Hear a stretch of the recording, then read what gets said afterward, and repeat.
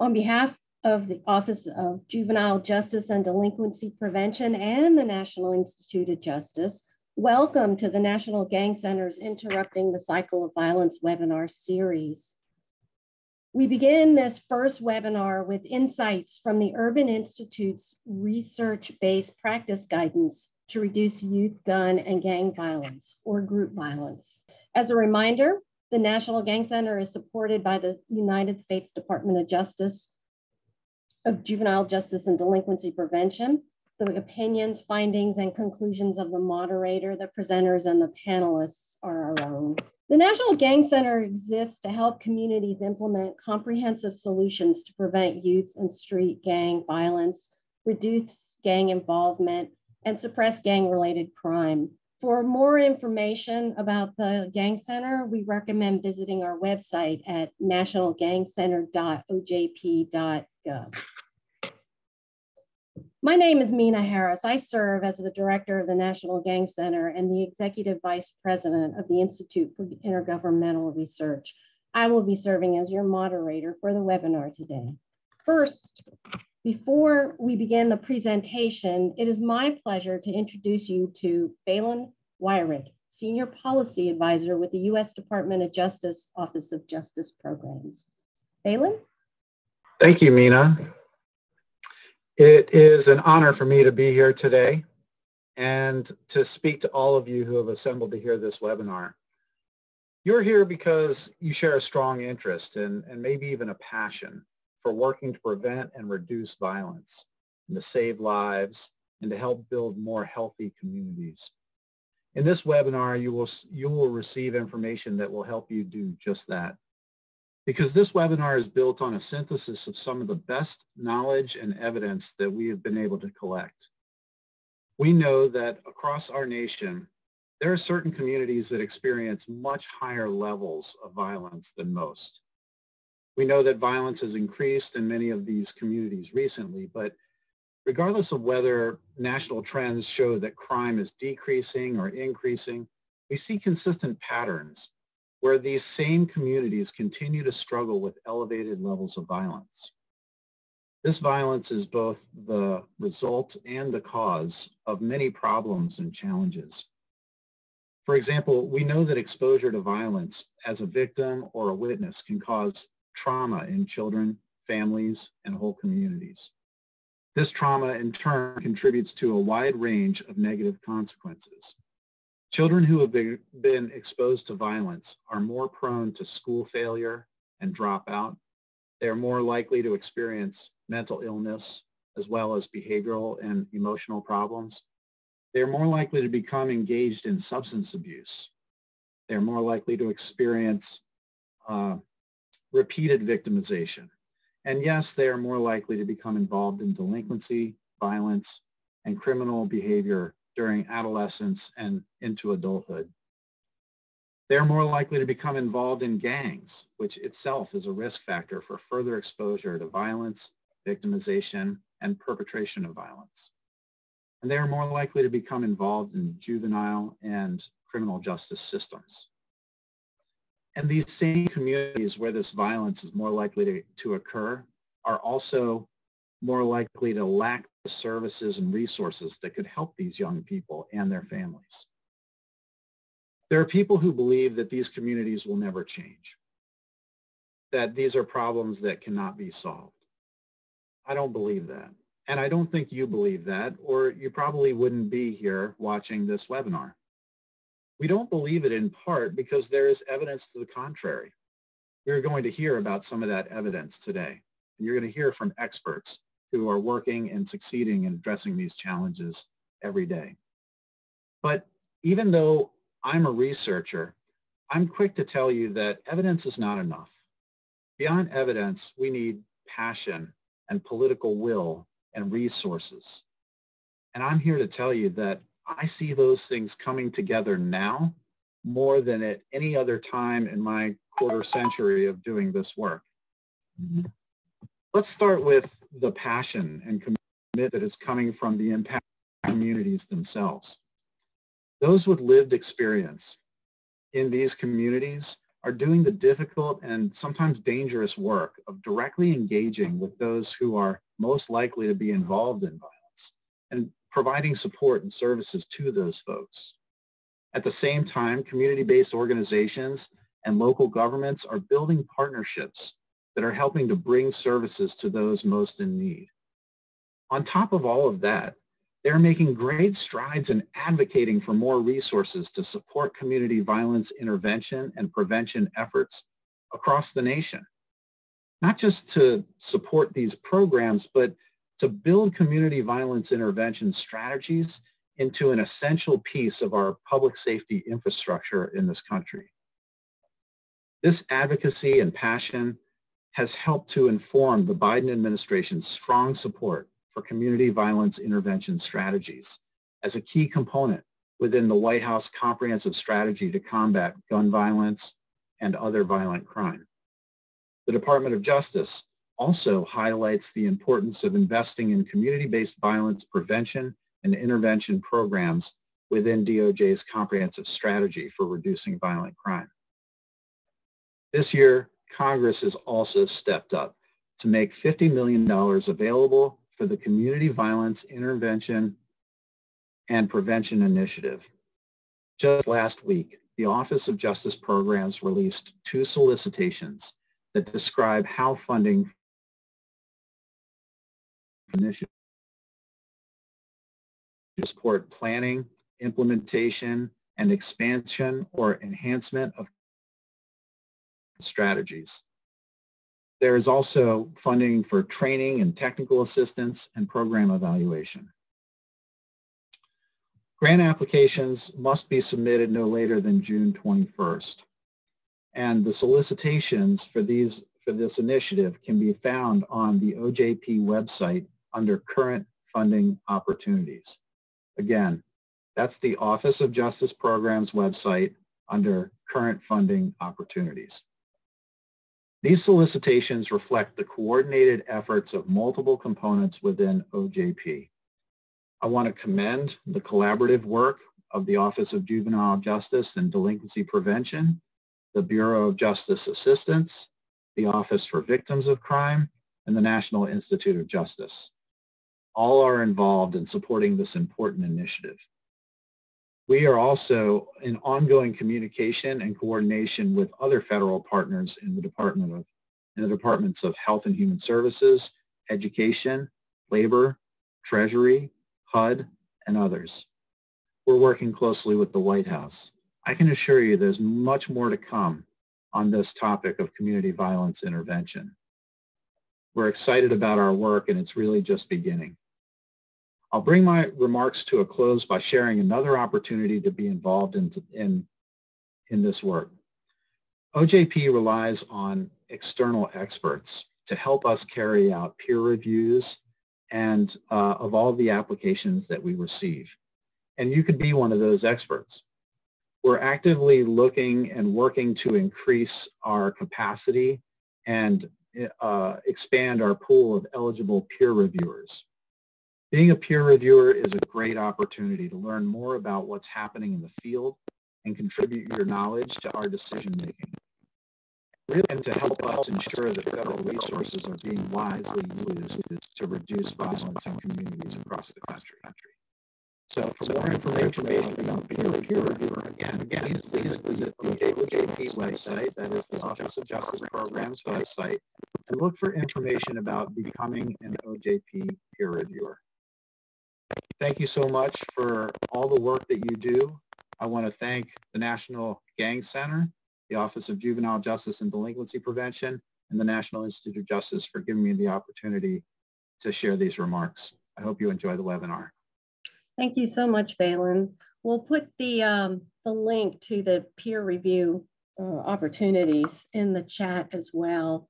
I had some comments. I think you just addressed it so well, and you summarized it so well, the issues of community violence and youth violence. And we know that this affects us all. And I don't want to rehash what you just said, but I will say that the urgency with which we must redouble our efforts to which we must redouble our efforts, may lead some to rush into action from a scattered approach. And I think this is what you were getting at. This practice guidance is intended to provide an intentional pathway to effectively reducing youth gun and gang violence. So during this session, we're going to address some webinar objectives now. During this session, we will begin with a presentation that summarizes the Urban Institute's research-based project and guidance that was developed as an outcome of their efforts. Then, to further demonstrate how the practice guidance is relevant to different stakeholder groups, we'll follow the presentation with a practitioner-led panel discussion. I will introduce our panel guests at that time. Now, let me introduce our esteemed Urban Institute guests. Jesse Janetta is a Senior Policy Fellow in the Urban Institute's Justice Policy Center. He heads projects on community anti-violence initiatives, police community relations, parole and probation supervision, and prison and jail reentry, including complex multi-method process and outcome evaluations. He is co-principal investigator of the Developing Research-Based Practice Guide to Prevent Youth Gun and Gang Violence project. Lee Courtney is a senior policy associate in the Justice Policy Center at the Urban Institute, where she works primarily on issues related to mass incarceration and criminal justice reform. Before joining Urban, Courtney led performance measure development and data analysis at CSR Incorporated on behalf of the Office of Victims of Crime. So Courtney, I believe Lee, I believe you are kicking it off. That's right. Good afternoon, everyone. Thank you very much, Mina, for that kind introduction. Thank you very much to the National Gang Center for organizing this event. I know Jesse and I are both very excited about the chance to share this work and engage with folks working directly on these issues out in the field. So to begin, I'll just give you a sense of what we'll cover today. I'll start with an overview of the project, a little bit of information about how we organized the study. Jesse will then work with me to share some of the details on how we arrived at the recommendations that are in the practice guide, which is the focus of this presentation. Those activities included a literature synthesis and a scan of practice. Then I'll go ahead and hand it over to Jesse, and he'll walk through the key takeaways that we translated into the guide for folks looking to implement violence reduction strategies. So the Urban Institute received funding from NIJ and OJJP in 2018 to produce a research-based practice guide on implementing new approaches and refining existing strategies to reduce youth gun violence connected to gangs or groups. There were 3 prongs to our scope.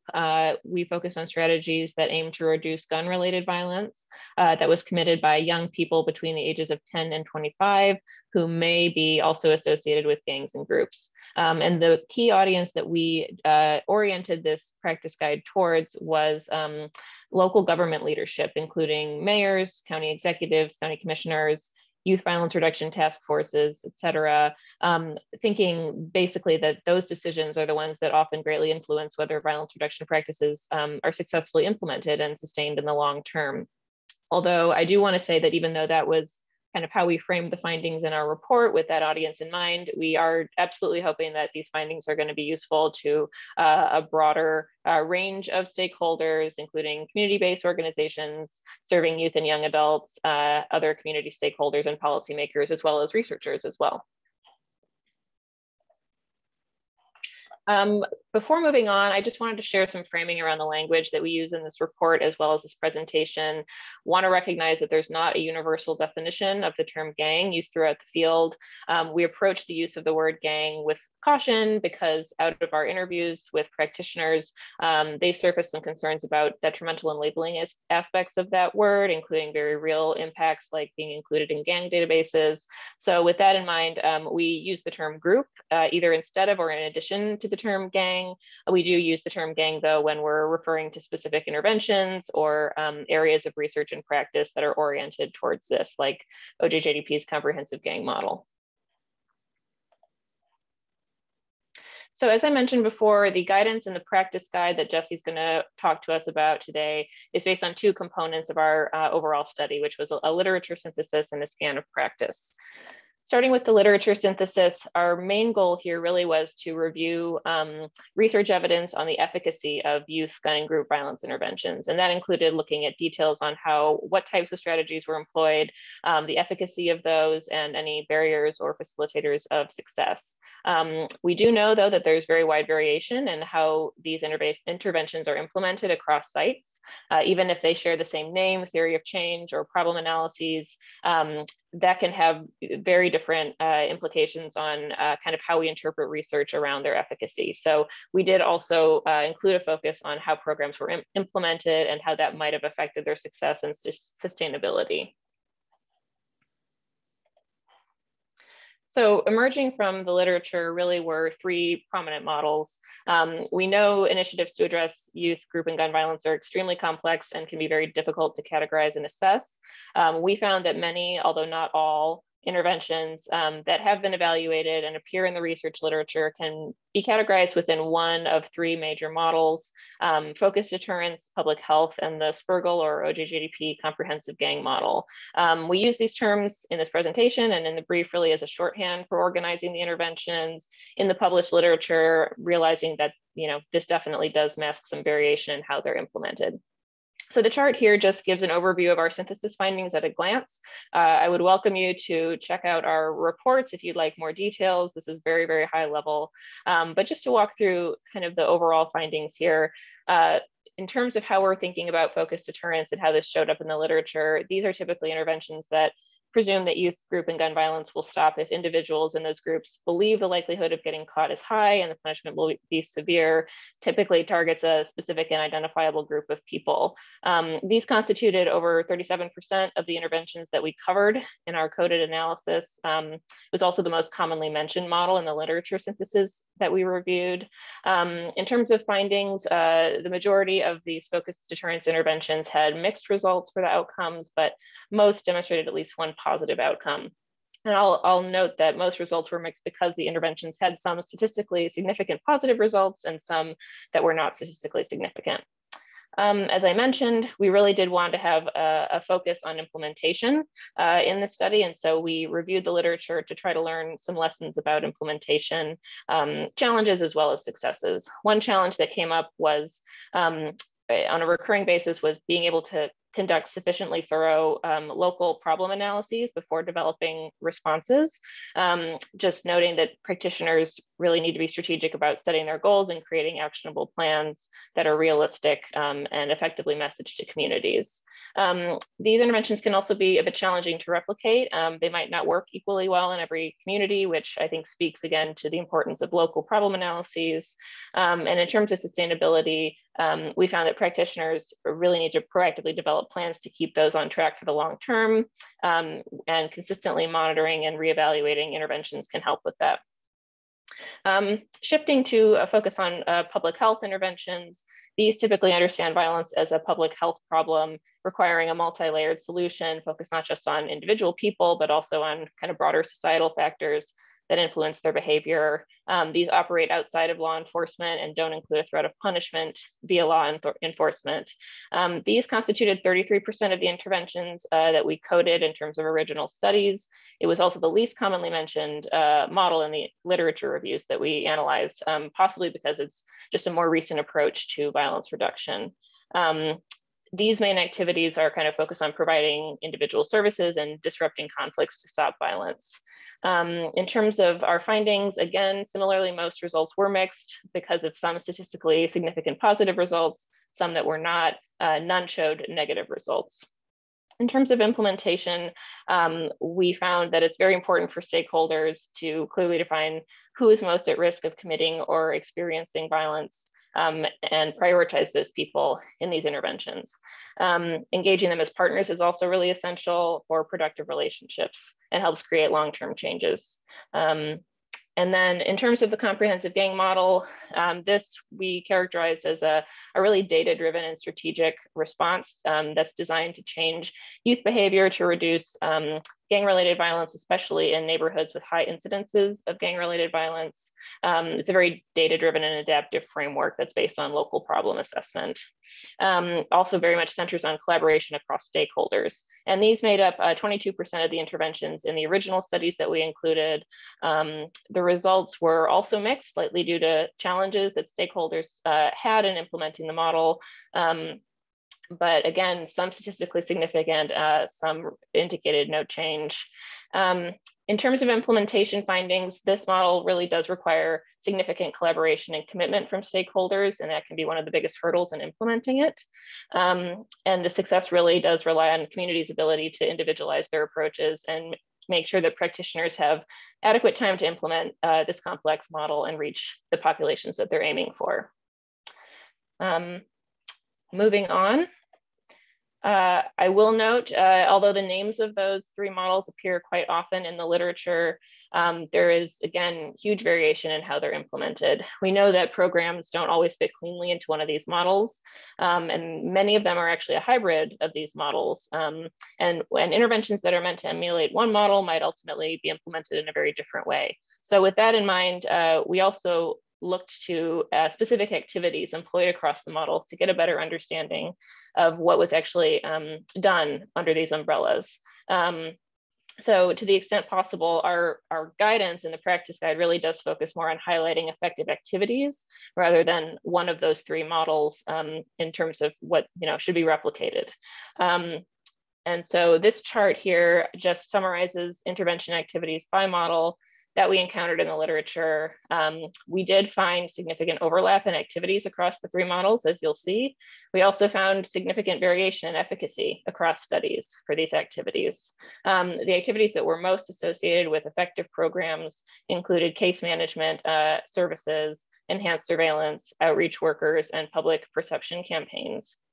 One thing I just also want to add is we do know that the body of research on this topic is weighted towards certain types of interventions. And so, interventions led by law enforcement and the federal government tend to be more well-funded and have also been the most thoroughly evaluated, whereas interventions designed by local non-governmental organizations and public health strategies in particular have been less commonly evaluated. So the available studies that we covered here really don't fully reflect the breadth and depth of violence reduction strategies nationwide. And there are definitely a lot of promising strategies out there for reducing violence that could be included in this synthesis, could not be included in this synthesis because they just aren't documented in the literature. So ultimately, this really helped us understand some of the gaps in the literature and where researchers should be looking next.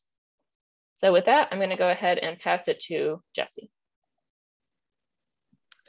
Thanks, Lee. And so what I want to do, picking up from Lee's presentation, is talk quickly about the second primary source that we drew from in creating the practice guidance that we're going to go over with you, and that is the scan of practice that we did doing deep dive engagement with 14 anti-violence interventions with different models and different approaches around the country, and doing some focused engagement with them, over 100 interviews across all of them, wanting to complement what you can get from looking at the existing research literature with an understanding of on-the-ground things and aspects that aren't often fully covered or covered as thoroughly in the literature, things around governance, things around funding, things around questions of how different interventions operating in the same cities and even the same neighborhoods interact with one another or not, as is commonly the case, I think, in many cities where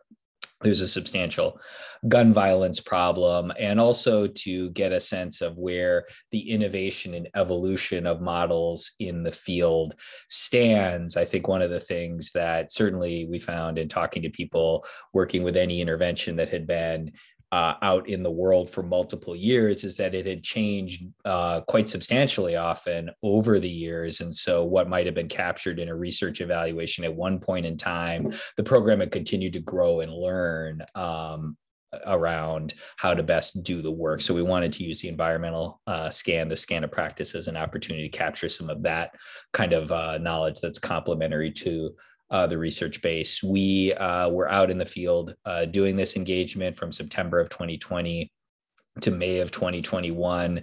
And we're so deeply grateful to all the stakeholders, people in these programs, people who are partners with them that gave so generously of their time during what was a tremendously difficult period because of dealing with the pandemic, because of dealing with the mass protests around the country, dealing with, the great increases in gun violence that many of their communities were experiencing. And they came, I'm thinking about them when Phelan was talking about the level of commitment. I think the reason that they wanted to give generously of their time is that the idea of gathering knowledge and trying to use that to inform national practice was something that was really important to people. And I think, Lee and I and the entire urban team just hope that, in the work that we did, we produced something that was worthy of the time that they gave us. As you might imagine, when you're doing this very qualitative deep dive engagement with different communities and interventions, the results are very rich and kind of resist summary, even if we were going to do nothing but that. But I do want to talk about some of the broad themes that set a good foundation for the practice guidance that we arrived at. And then I'll be talking about first, communities, people working on gun violence issues, youth gun violence issues related to gangs, reported fairly similar drivers of gun violence. In particular, what came up over and over again was the identification. There was a relatively small and identifiable number of people and places that was really at the center of the community gun violence problem. This is helpful because although every community is different, it's some of these broad similarities that allow us to think that we have a national practice knowledge base that is worth gathering up in this way and providing for the consideration of communities all over the United States. I'd also say around the relatively small number of people, another insight about the dynamics of violence that was guiding a lot of these interventions was the understanding that people at high risk of shooting someone and people at high risk of being shot, there was a tremendous amount of overlap, which meant that a lot of the work, you were trying to protect people from gun violence and prevent people from committing gun violence. And there was a lot of those were the same people at different points in time.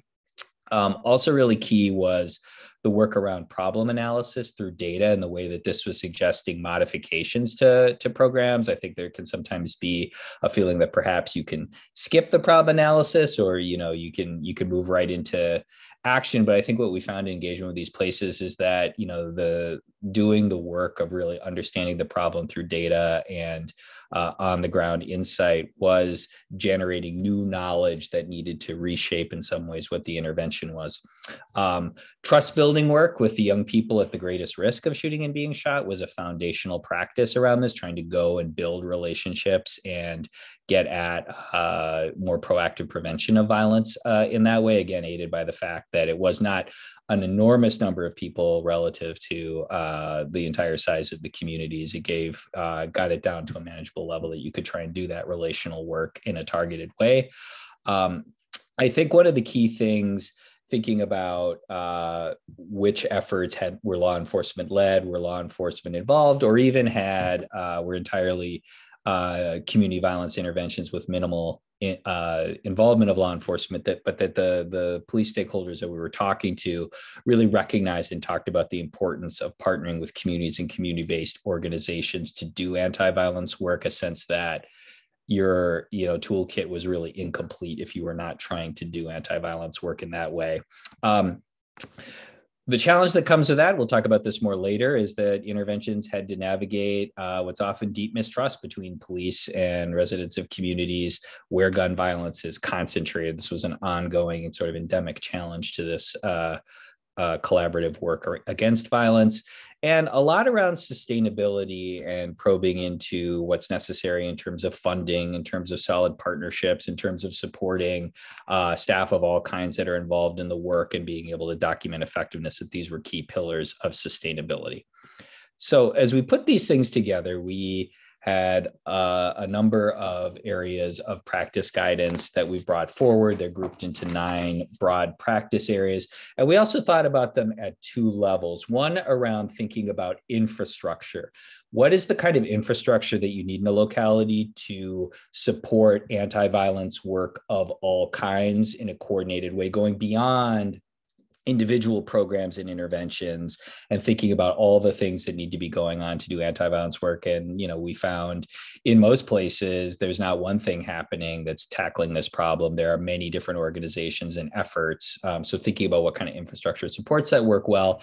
And then practice areas around the program level. What were some of the common themes across how to do effective anti-violence work? And, we did these fairly program model agnostically, shared the preponderance of the three main models or approaches in the literature. But again, what we found on the ground was a lot of hybridization and a lot of continuity across these models, which I think suggested to us that there is a common practice base. There are some common principles about doing anti-violence work. So with that said, I'll try and go reasonably quickly through the 9 practice areas to give you a sense of what the guidance was and open the door for the discussion.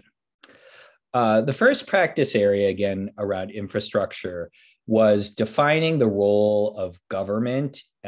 This is primarily local government, municipal government, in coordinating anti-violence work. This is around setting strategy. This is around coordinating different components of a local violence reduction strategy and thinking about how resources are going to be distributed. Many cities obviously have moved in this direction with creating offices of neighborhood safety or violence prevention. And again, if I had to summarize across all the parts what this role was, government has an ability to make sense of the anti-violence practice ecosystem in a place in a way that, other partners cannot on their own, and try and create a situation where you can have different kinds of programs. You can have traditional justice agencies and community violence interventions, even if not working in coordination, but working alongside one another as part of a unified strategy.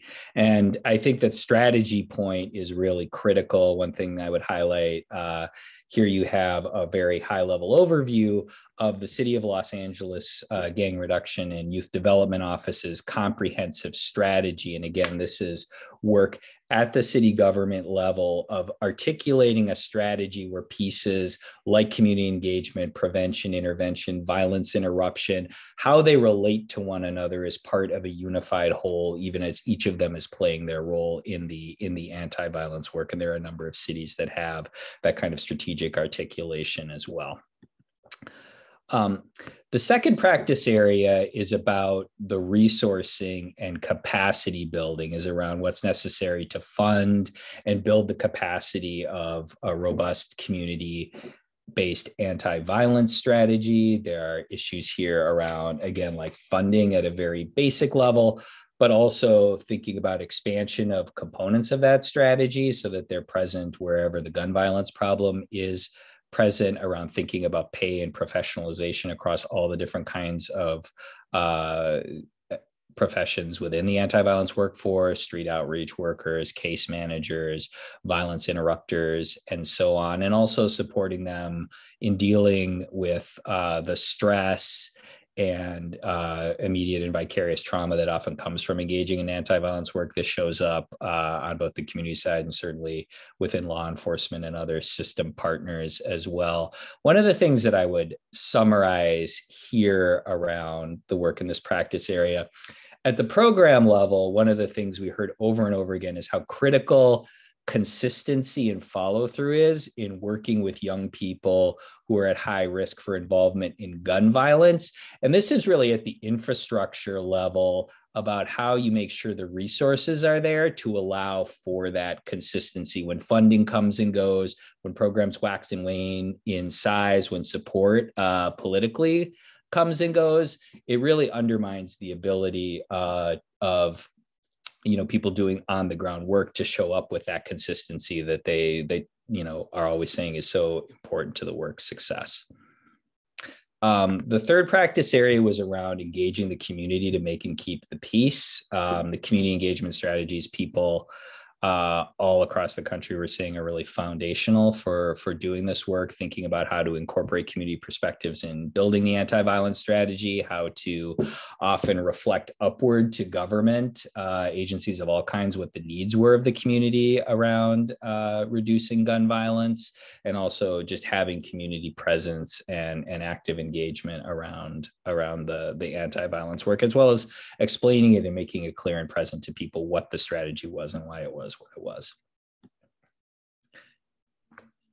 The next practice area, and this is one that I would say came through certainly from the environmental scan interviews as the most challenging and difficult, is how to calibrate, how to set the relationship between the law enforcement and non-police components of the anti-violence work. People describe challenges around trust in all different directions here. Certainly the young people at highest risk of shooting and being shot do not trust the police and may withdraw their trust from anyone that they see communicating and working closely with the police. So if you don't calibrate this right, you can start to undermine the ability of street outreach workers and interventionists and violence interrupters to do their work effectively. Underlying that was often high levels of mistrust of the police generally among community residents in places where gun violence is concentrated, but also a lot of people describe situations in which the police did not trust a lot of the civilianized anti-violence workers, might not trust the violence interrupters or the street outreach workers, particularly since they were often really relying on their lived experience to make them credible messengers engaging with the youth. And, in some places people described a lot of challenge having the police recognize the validity of that profession, and also trusting that individuals that were engaged in that had, left behind whatever their proximate involvement had been in the dynamics of gun violence. And these are constant challenges to manage pretty much everywhere, no matter how the work is set up.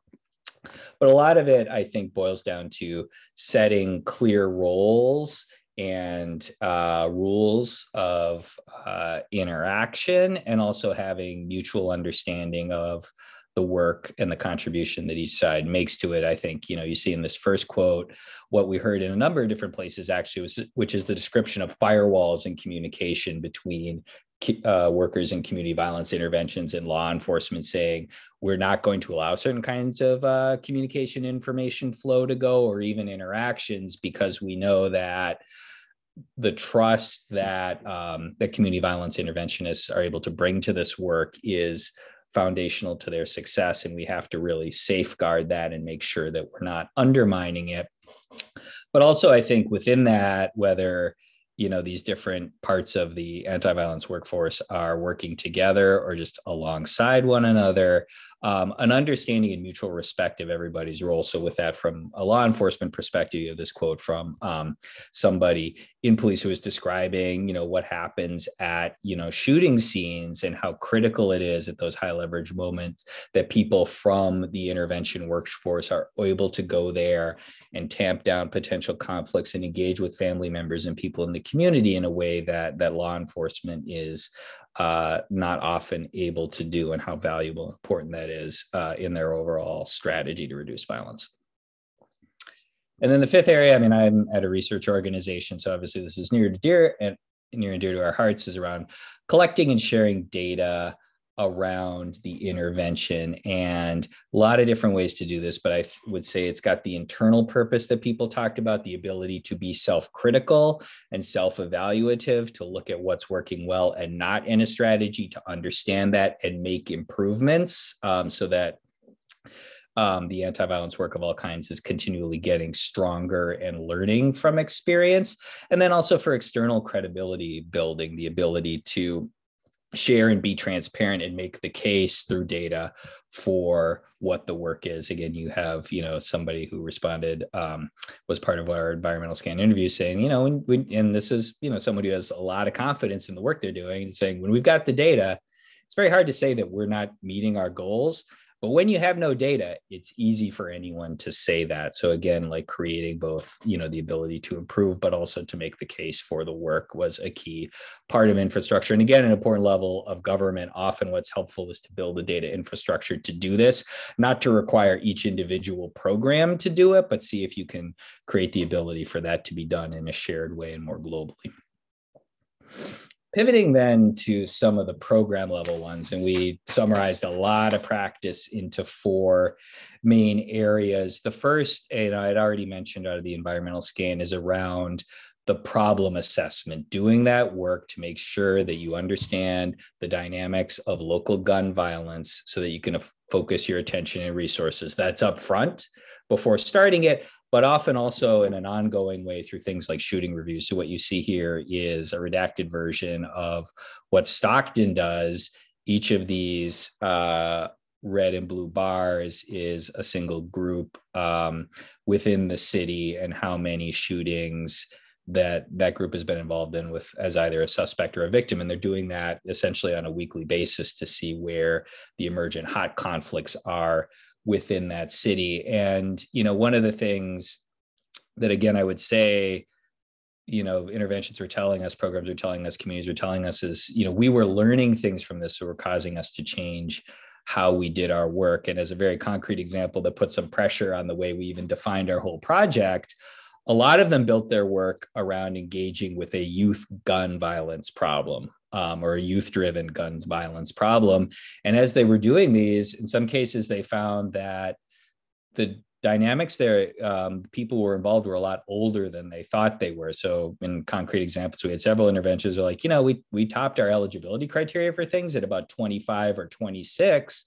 But then as we were doing our problem analysis, we were seeing that the average age of people who were shooting suspects or who were being shot was a lot closer to 30. Like the problem was older in the population than we had anticipated.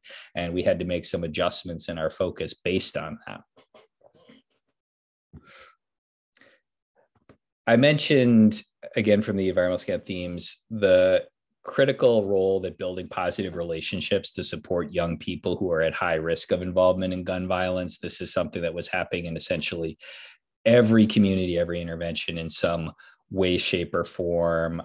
There's a whole bunch of things in this practice area, but I think some of the things that we're really focused on was structure, to not just have engagement, but to have, whether it was contact standards, but just some clarity about how programs and interventions should be working with the youth, at what frequency, in what kind of structure, to just make sure that it's actually clear in that way what that work should look like once you've got the young people that you're trying to work with engaged in programming, that you are set up to have consistency and follow through, that you're able to be meeting regularly with people to follow through on whatever commitments you're making to them. And then also to build in and make sure that the workforce that is doing this has credibility with the community and with the young people they need to reach, credible messengers in all sorts of different, whether it was doing street outreach, whether it was doing violence interruption, whether it was doing case management, was really key here. And one of the reasons you'll see we're showing here this graphic that the Gang Reduction Initiative of Denver was using to articulate their coordinated service delivery system. I talked about the tight focus on youth at highest risk, but many of the programs, many of the interventions, many of the communities we were looking at, I mean, they were doing intervention, they were doing prevention, they were doing interaction with youth with a variety of relationships to risk. And that's great and really important. Part of what's important, though, is then to have service path differentiation to make sure that you know who your prevention youth are and who your intervention youth are, that there are separate service pathways that you can tell who's in which, and that you're working with them differently and not mixing those groups together. The interruption and mediation of conflicts was a fundamental attribute of anti-violence work across the communities and the interventions that we were looking at. I think what I would say in summary here is there's a proactive element to this about mediating conflicts, about having outreach workers and interventionists out making connections, understanding the community, building trust, or keeping in constant connection with what's going on.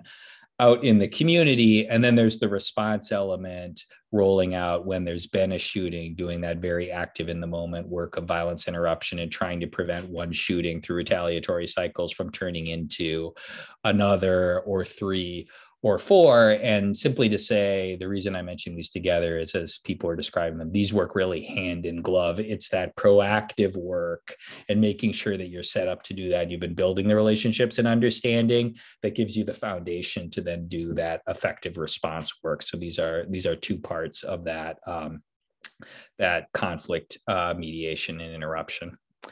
And then the final one area is around suppression and enforcement. And one of the things that a lot of the law enforcement respondents talked about here is, in engaging in good anti-violence work, doing a little bit of a frame shift away from thinking about doing a lot of broad enforcement activity as being an effective way of doing anti-violence work, and then thinking about something that is much more targeted and also coupled with the positive engagement, so that you are always combining use of suppression and enforcement when you have to, with positive pathways for young people at risk to be able to reduce that risk and move away from potential involvement in gun violence, to make sure that whatever you're doing here is very focused, so that you're not doing a lot of broad-based enforcement in neighborhoods where gun violence is concentrated, creating an additional burden on the vast majority of people living there who have no involvement in gun violence, and sowing more of the mistrust that makes collaboration on this work so challenging. And also to make sure that what you're doing is proactively communicating to people that are at high risk of being a victim of gun violence, but also being subject to enhanced enforcement, that is the case, what their options are, and how that fits into an overall strategy to try and protect them. So hopefully this has made you interested in going into the deeper dive where we elaborate on all of these things, and helps open the door for the panel discussion. It's a lot of ground to cover. It's a tremendously rich and challenging and complex area of practice. Here you see the links to the publications that we have from here if you want to do the reading. And I want to just say thank you to the National Gang Center and all the partners involved for letting us share this work. We hope it's useful and additive and impactful, and looking forward to the discussion. So I'll pass it off to you, Mina. Thank you. Thank you, Jesse. And Jesse and Lee, you provided a wealth of information in just a short time frame.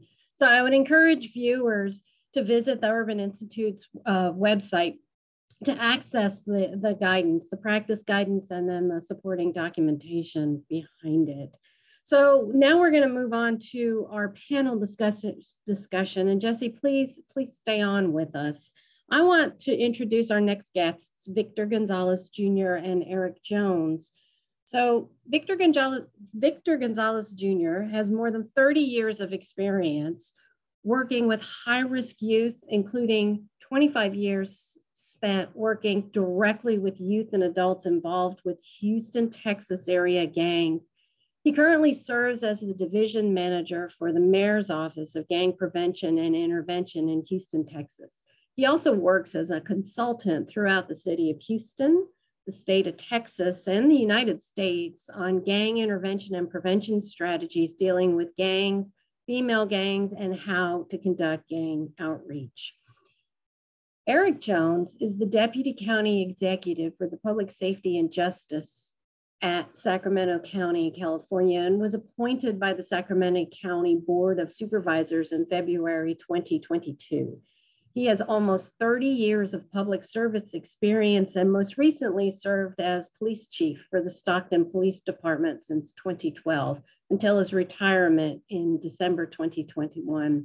As the chief of police, he transformed Stockton's policing practices through innovative strategies and community engagement efforts. So let's start with our panel discussion, our panel questions. And I encourage our audience and our viewers to put your questions in the Q&A section or in the general chat. And if we can't get to them now, this time, we will address them during our Ask the Expert session that follows in 2 weeks. I believe it's 2 weeks. So the first question, a problem analysis is critical and a fundamental building block of each of the comprehensive approaches that are outlined in this guidance, as Jesse really drove home with his presentation. So Eric, let's begin with you. If your community was engaged in a local problem analysis, how did that impact the structure and selection of the strategies for the violence reduction initiative that's going on now? Sure, thank you for having me, and great to be here. So with my experience in Stockton, it really began in 2012. That's when I became police chief there. And we had a record amount of gun violence and specifically homicides. We had 71 homicides, which for a city the size of Stockton, which is just a little over 300,000, is an extremely large rate. And we found, eventually that it was mostly retaliatory violence between, and there was a great discussion about groups versus gangs versus sets versus crews. I mean, even these individuals in groups that were committing the violence were calling themselves different names. And we found actually the same gangs were warring with each other with subsets. So the bottom line was our problem analysis alone that we were doing, our data was not sufficient. And we had to really determine what is best real time we could get, what was really occurring on the streets. You've got the police crime reports and the data, but it does not tell the full story. So we had to better engage with the community.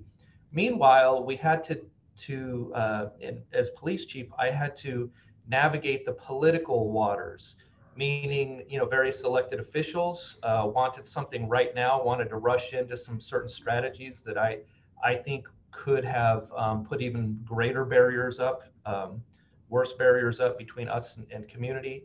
And so, as mentioned earlier, to slow things down enough to react, but not rush into a strategy that could be harmful to the community and begin a comprehensive approach.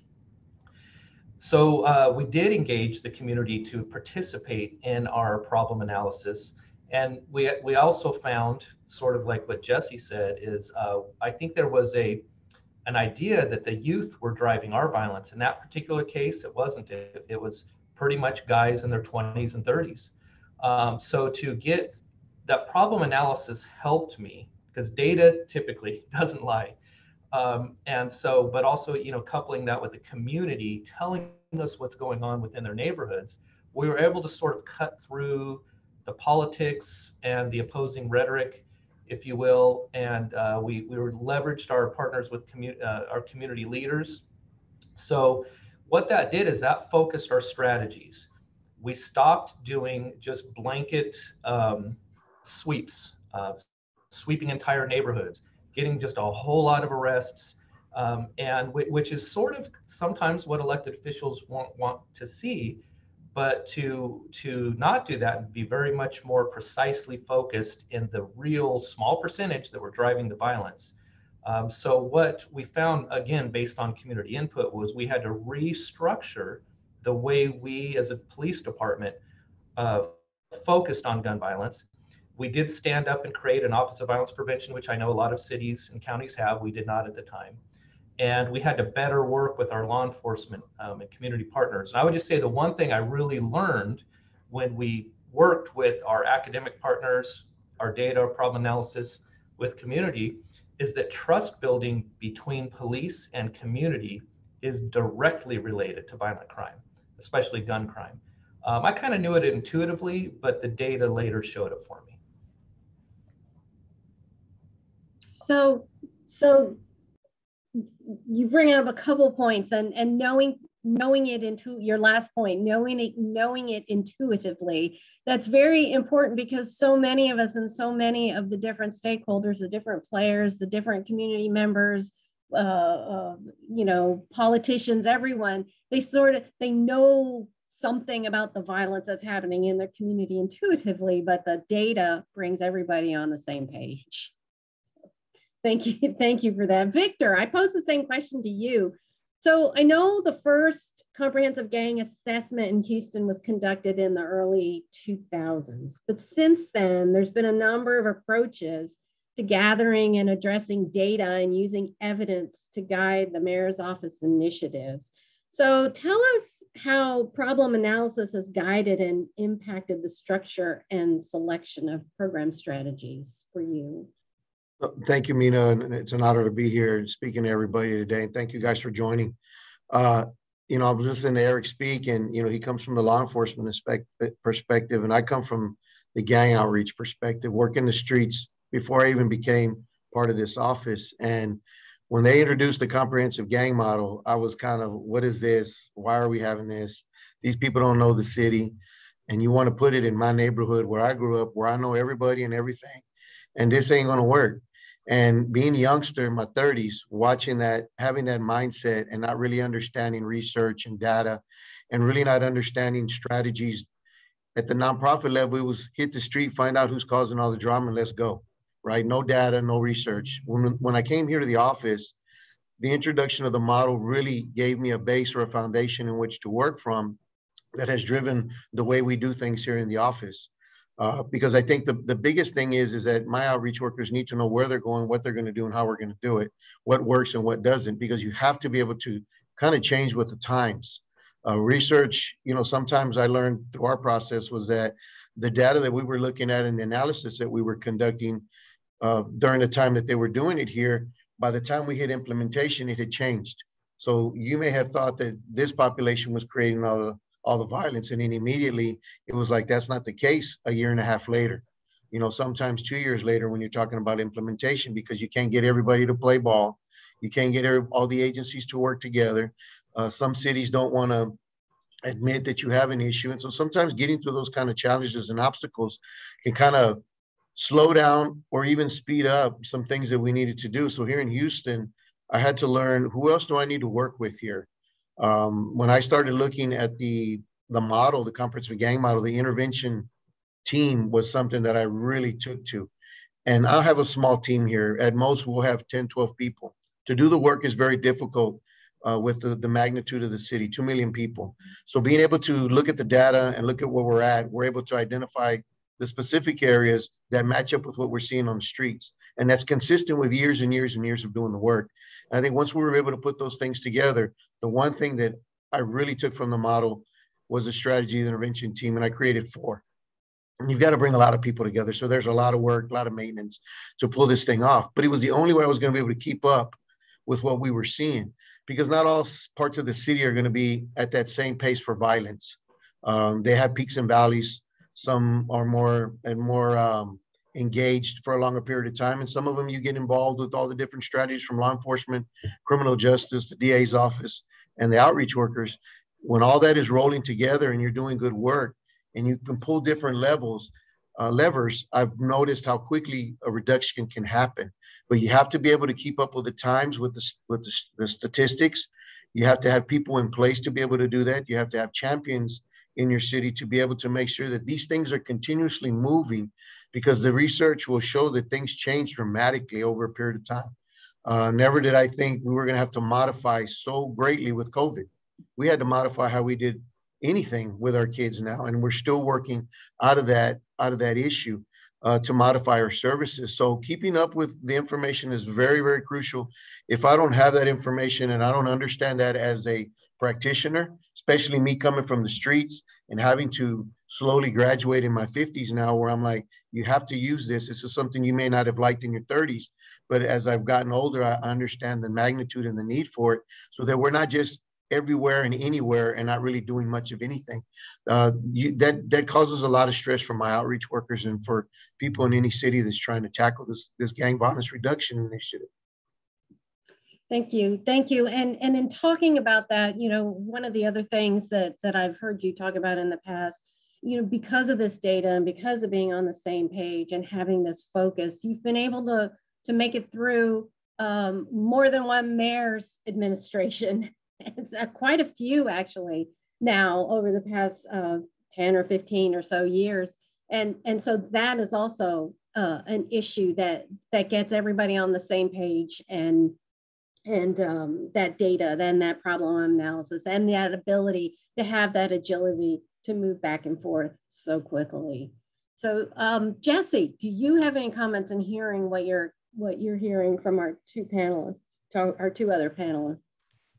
I mean, I think the one thing, and maybe this is picking up on one of the questions in the Q&A, although it wasn't directed to me. I think one of the things that I would just want to emphasize here is that in a lot of places, certainly in Stockton, this was the case. This is work that was ongoing. So it's not that you do a problem analysis once and you're done, but also this is part of operational collaboration. In some places, actually, the structure that this had also speaks to the question about how to get police buy-in for community violence interventions, which is you're doing on an ongoing way the work of talking about what are the shootings that happened this week or the past couple of weeks, and what does this tell us about where we need to be. And so sometimes you can't get them to slow down, and some of the insights were from problem analyses that actually happened after some things were out in the field and required course correction. But this is an ongoing process of collaborative learning in a lot of places and figuring out where you need to be. And so that can create greater trust and collaboration. And there's also a way in which it's never too late. You really should do the problem analysis first and then roll stuff out, but that's not always how that has happened out in the world. Yeah, you're absolutely right. And I'm glad you brought up the point about, using that to slow things down a little bit. We're getting some outstanding questions and I'm sort of eyeballing them out of the corner of my eye, and I won't go back to them yet. I want to move on with the questions, with the panel questions that we have. And then I think some of these may be addressed as we continue to speak. So let's move on to the next question.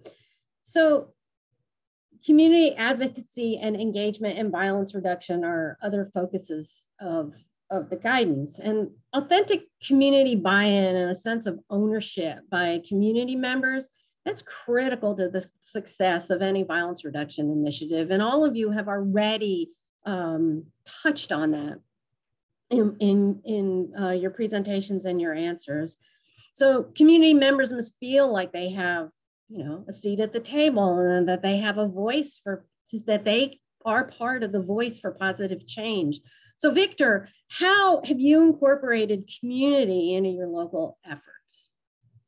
I think for us, it's been, for years, it's really important to me that, at least with our staff, when we're out and whenever I'm out in the community, people need to know who we are. So, with our work, we've really put ourselves right where we need to be.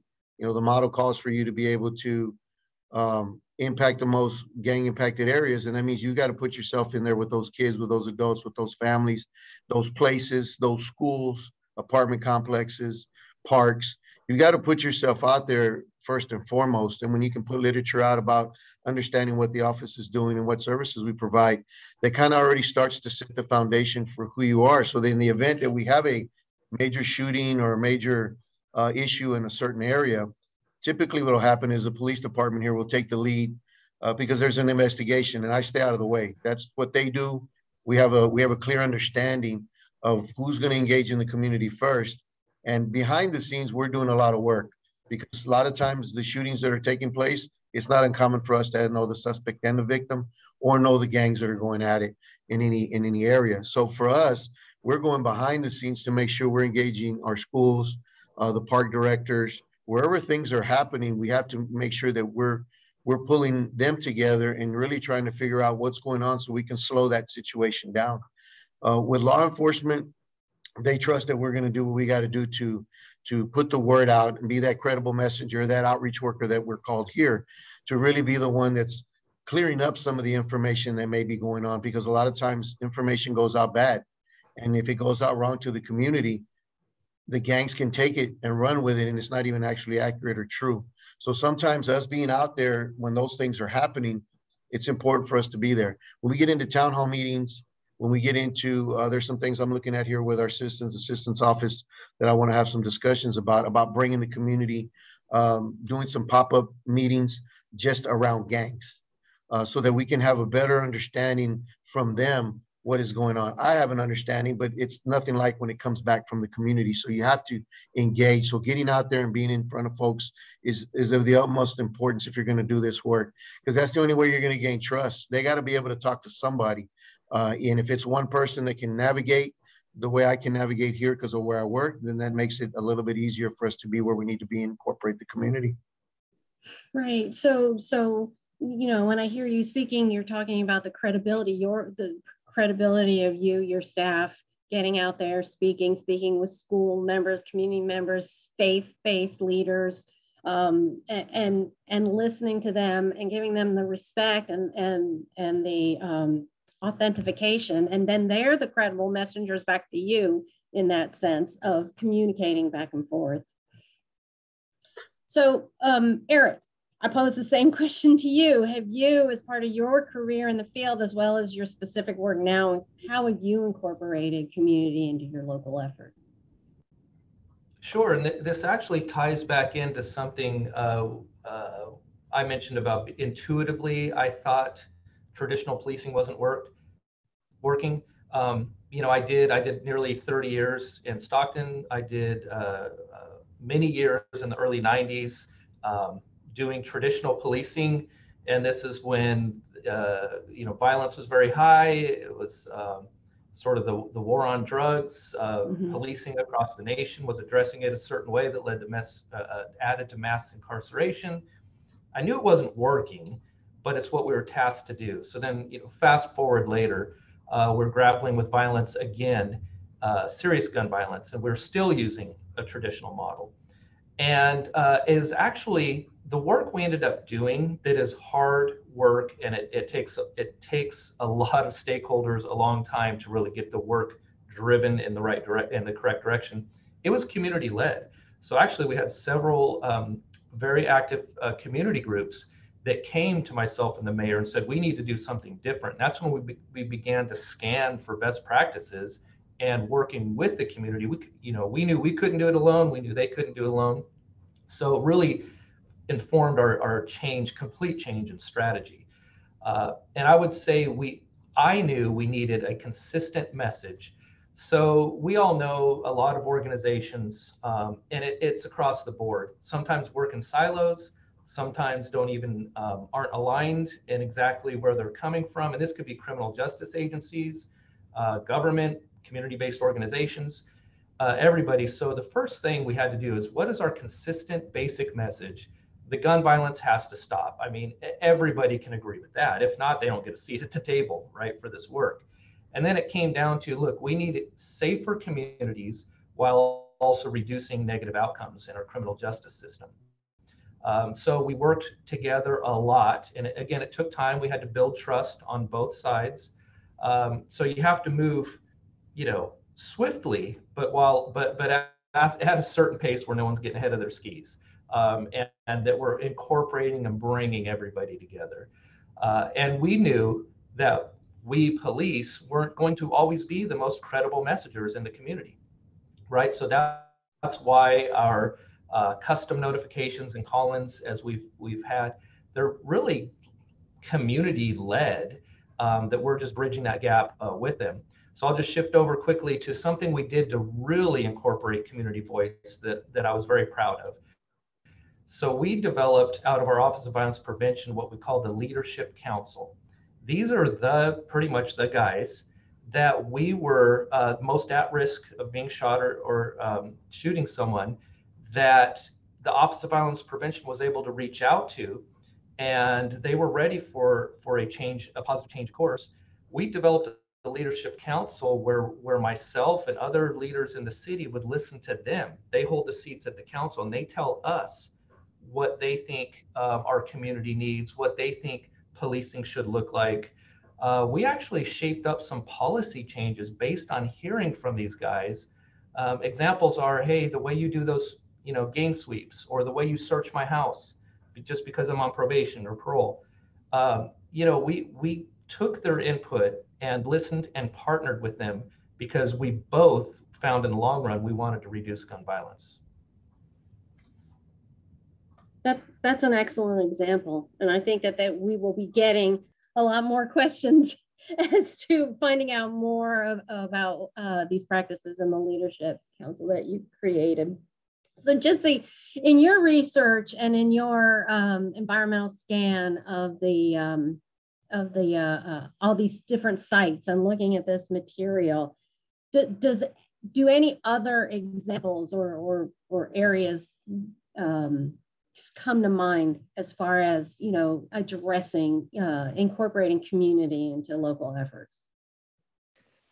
I mean, I think one of the things that I would add is, you know, and this is maybe articulated particularly one way within focused deterrence interventions, but is, you know, incorporating the voice of the community and making moral claims on folks that might be at risk of being involved in gun violence, and messaging to them that it's not that the community values them, but needs them to stop, you know, just needs them to collectively pull back from the violence. And one of the things that I think is important there is, you know, the idea, and in a way this ties into, you know, Eric's example, which I think is really powerful, which is recognizing that whether it's folks who may be gang involved or just really at high risk for involvement in gun violence, they also are members of the community and care about the community. And, you know, that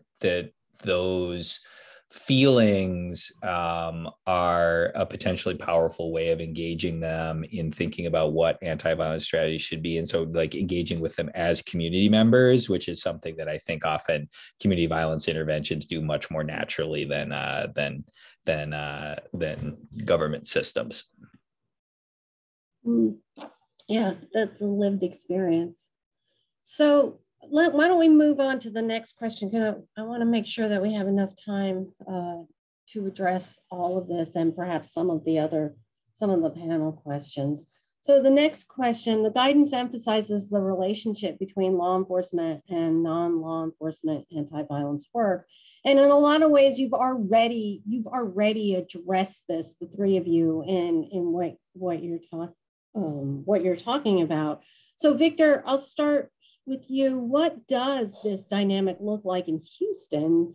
You've had, you know, and you've had years of experience to navigate community trust issues in this area. It takes a lot of work. I think here for me, you know, probably the biggest thing that I have here is that I've been here a long time. So I'm pushing 24 years here in this office, but 30 plus 35, 36 years in the community. And so being able to have that people know me as that's the gang man, that's the gang guy, right? And so being able to look at law enforcement early on, they didn't like me and I didn't like them. I'll just be frank. Back in the 90s, they didn't like what I was doing early on when I was doing this work. They didn't understand the work. It was zero tolerance on gangs in our city. It took a long time for me to be able to prove that what we were doing makes an impact and that we were on the right side of the fence. Because sometimes, unfortunately, with our work and the profession that we're in, sometimes across the country, we need to be careful as gang outreach workers, violence interrupters. Those folks are in the streets. We need to make sure that we stay on the right side of the fence when we do this work. We can't have 1 foot in, 1 foot out. I think that for me, just from the outreach perspective and really how we were being accepted by law enforcement, we had to show what we were about and that we were legitimate about how we were providing services. Even when we're doing community events, I've done things like where I had one gang play event against the gang unit from that area. And those were the gang officers that were supervising, that were patrolling them. I did a softball game and they were separate. It was the gang versus the unit. And it's nothing more hilarious than to watch a kid run around the bases with an ankle monitor on, and then he messes around and gets tagged out at home and gets upset because the sergeant that's over the gang unit tagged him out. Sometimes going back to basics and really doing some community events. I've done 3-on-3 basketball tournaments where the referees are our officers. They're not in uniform, they're in plain clothes, utilizing some of the prevention and intervention components in the departments where we have PAL and GREAT, utilizing those officers to be able to make sure that when we're putting on events and we're doing the work, that we're trying to change the way people look at law enforcement, because, you know, the media doesn't help, the YouTube and all the social media outlets and technology that the kids have at their hands today, at their disposal, really can give a really distorted view of a person. And that's whether it's law enforcement or whether it's an outreach worker or a program. The way we say things and the things that we do are very crucial in how we're modeling for the community, because they're watching what you're doing. And so a lot of times, even in our work, we're trying to get them to understand that not all officers are that way. Not the way you see it. That's not how it goes down. You know, there's some responsibility we have. We'll introduce kids on school campuses. Have you met your school officer? You know, it's a matter of you being able to educate the community, and in our world, the youth and the young adults, that they're not always what you think. They're just as human as anybody else. But, you know, they're there to hold people accountable. And we have to make sure that on our end, when we're providing services, that we're letting the families and the youth know that are engaged in this stuff as they're part of the community. Breaking the law is not okay. Shooting another person is not okay. It's one of those things that we have to constantly be working on. So there's a lot of education that has to go on, and you can have it at a high level. You can use the media, or you can break it down straight to the streets and make this thing work itself out. But you have to have somebody help you navigate. And that's, I think, where these outreach programs, these intervention programs really can help mitigate and maybe even bridge gaps. We do a lot of bridging gaps here in Houston. That's what I try to do here, because it's important for us. We all have to work together to reduce violence. There's no way around it. I can't do it by myself, and the cops are not going to arrest their way out of it. So it's not one of those things that's going to happen where if you're not working together, it's going to be a slow process for you to get things under control. Yeah, I'm hearing from everything that the two of you are saying. I'm hearing themes from the practice areas that Jesse elaborated on in his presentation, and the focus on data, incredibly important.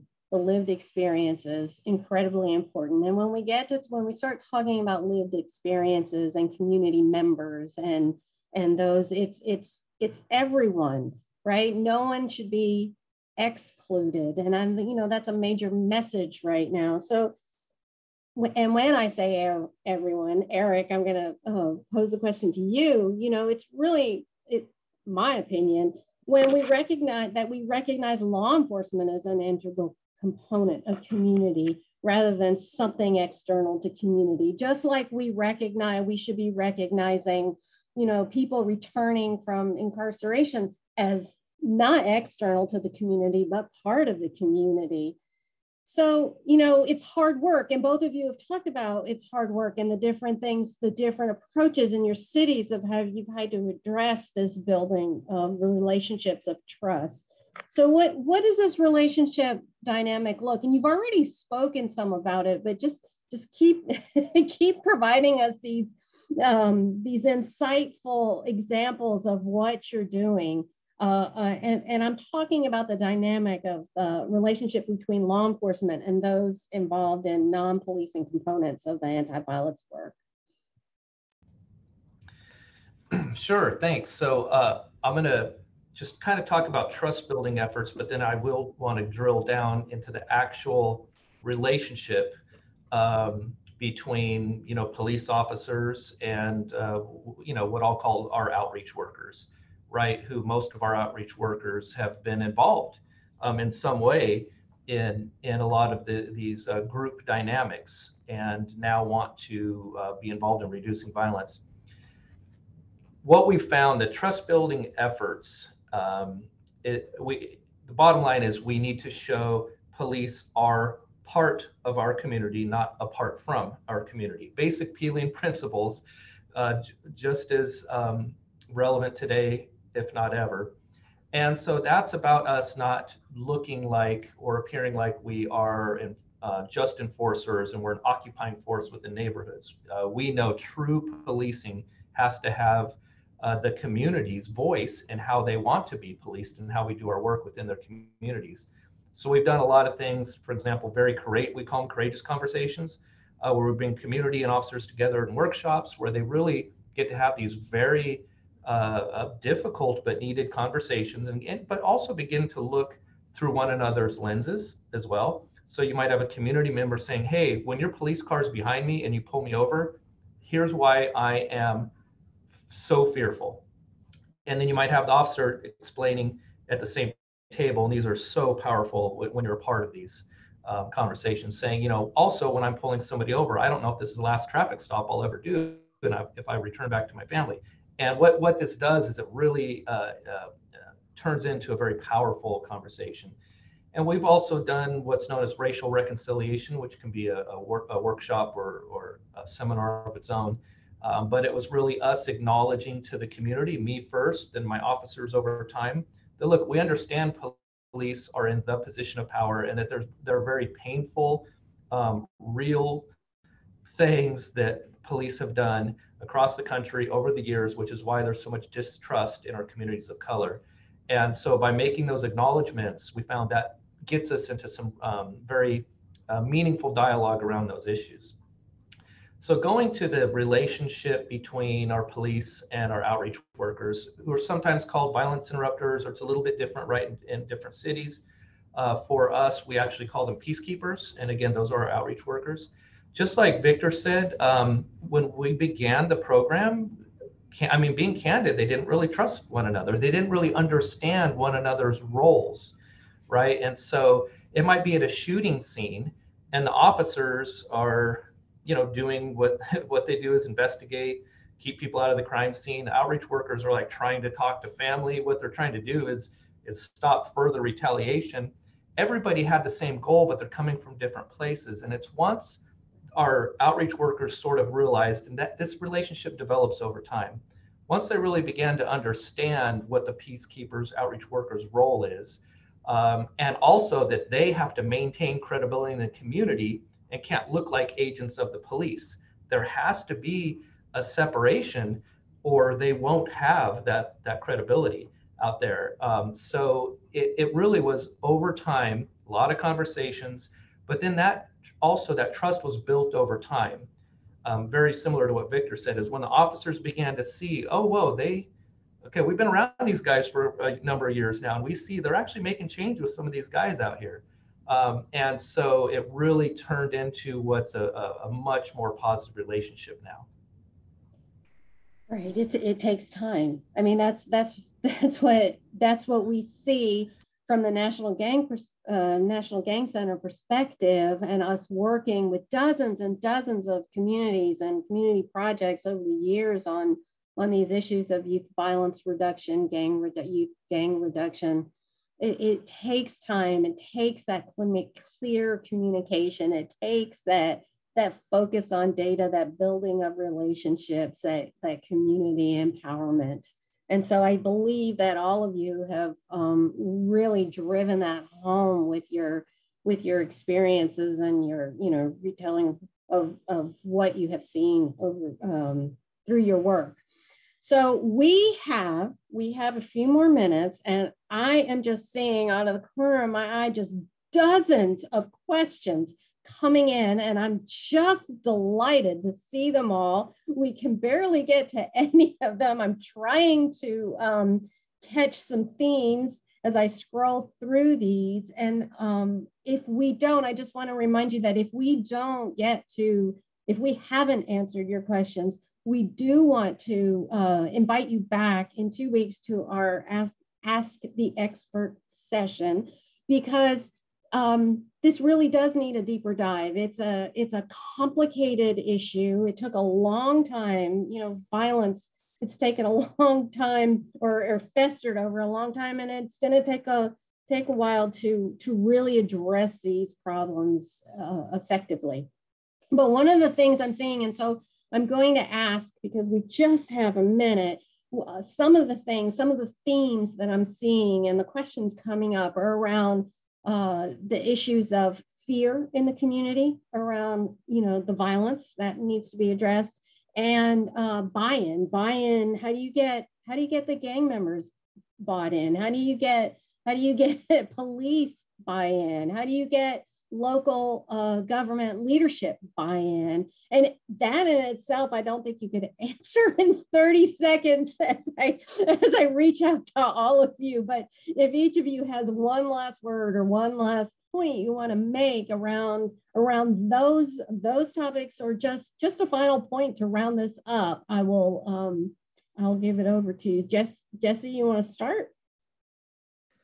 Sure, I'll pick up on the theme, and I saw this around government buy-in, and I think there was one question that was about getting off of grants and onto more permanent funding for the community-based parts of these strategies. And I would say one huge advantage now is the ability that we have to speak about the effectiveness and what this work can look like at really high quality has advanced so much over the years because of the local level work that folks have been putting in. And I think the question for government, which has been more receptive to this now, is if this is a serious part of your anti-violence strategy, then, that's got to be budget line item like anything else. Like, you wouldn't let your entire police department be dependent on, like, whether you had a police department or how big it was every year, being dependent on grant funding decisions. So why, if, CVIs and that part of the work is fundamental to your strategy, would you accept that? Okay, thank you. Victor? To all those gang outreach programs that are out there, all those programs that are out on the streets, you're doing what you're doing. Always pay respect to those groups that have been around a long time. You've set a precedence about what we need to be doing in the communities, and there's a lot to be learned, even though it may not always get recognized. There's a lot of things that you've done, and you set the standard. For those that have been coming up behind us, old guys, those veteranos, those OGs of the work, you youngsters that are coming up, listen to what we got to say. And as old heads, we got to remember, as veteranos, the veterans out there, we've got to listen to the young people coming up. It's a different world now with our gangs. Things have changed so much. And it's important to me that you understand that as we move forward, you're not alone in the work. You don't have to do it by yourself, but you're going to have to open up your mind a little bit to be able to understand the roles of other agencies. Because at the end of the day, you're going to be more efficient and more productive when you have the right partnerships to be able to help the young people that so badly need us. Because when we ain't around, you know what it is on the streets. Where you at, where you been, how come I ain't seen you? Trust is a big issue with our communities and those kids in the gangs. When you're not around anymore, things can change. So hats off to you. Keep doing the work. But remember, we got to open up. We got to professionalize this thing. We need to let people know that in this work, we're important. We're the eyes, the ears, and we're the heart of all the work that we do in the community. So, stay above the ground, do what you got to do. But man, we got to change up the way we do things. And so sometimes you got to open up your mind. So good luck to you. And it was a pleasure being here today. Thank you so much, Victor. Eric? Thanks. Very similar, but the question, I guess, would be, how have I been able to change some folks' paradigm in these things? And I say it's the heart and the mind, because it's what worked for me. By the heart, I mean, we need to hear the stories of those impacted. And I've developed relationships with a lot of community leaders that way. And then through the mind, which is through data, right? We have to be data informed and make sure we're developing problem analysis that really guide our strategies. And I would just say this to law enforcement jurisdictions, cities, counties, whomever. I've always said this, it does not matter what your staffing is. It does not matter what your budget is. Trust me, we did it when the city of Stockton was going through bankruptcy. It's, are you making it a priority? Are you making reducing gun violence and trust building a priority? No matter staffing and budget, you will find a way to do it that's sustainable. Thank you so much, Eric Jones, Victor Gonzalez, Jesse Janetta, Lee Courtney, Phelan Wyrick. Thank you so much. To our viewers, I would say, please hang on for 2 more minutes. I am going to turn it over to my colleague, Sterling Stremmel, who will close out for us.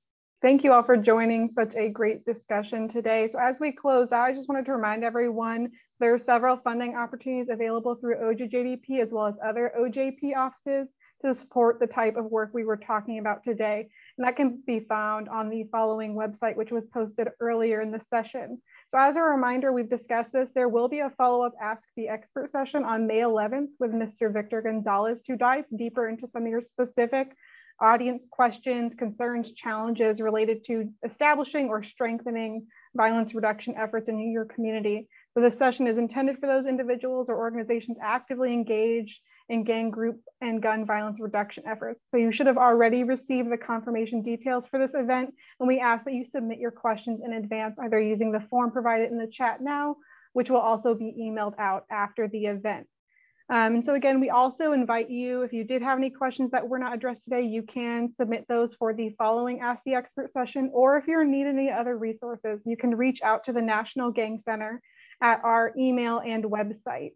As future virtual learning opportunities arise through the National Gang Center, we will notify you all of those via email. And so as we close out today, we would just invite you all to please submit your feedback from the session. It should just take a few minutes. You can complete that by using the link that I just provided in the chat or scanning the QR code here on this slide with your phone. This survey is completely anonymous and provides incredibly valuable information to guide our work. If you would like to receive a certificate from this event, we ask that you complete this survey, and upon completion, you will be directed to a form where you can request your certificate, and we will leave this link open for a few minutes so that you can take the time to complete the survey. So again, I would just like to thank everyone for joining us and for this great discussion, and especially the great engagement from the audience. As I said, we will try to address these questions during our follow-up session, but if we cannot, please feel free to reach out to the National Gang Center. So with that, this will now conclude our session for the webinar today. I hope you all have a great afternoon and take care. Thank you.